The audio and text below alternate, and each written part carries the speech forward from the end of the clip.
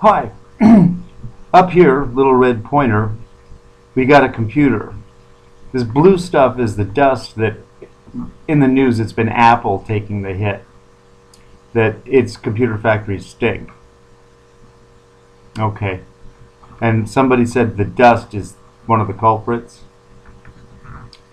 I got this thing that I think the United States can build a good $20 retail t-shirt and we'd buy it.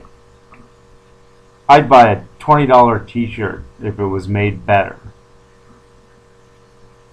Now, I think the government, if they want America, if the federal government really wants Americans to be competitive, spend the amount of money it would cost the NFL to get half its teams new stadiums, and set up loans for us to get laptop computers.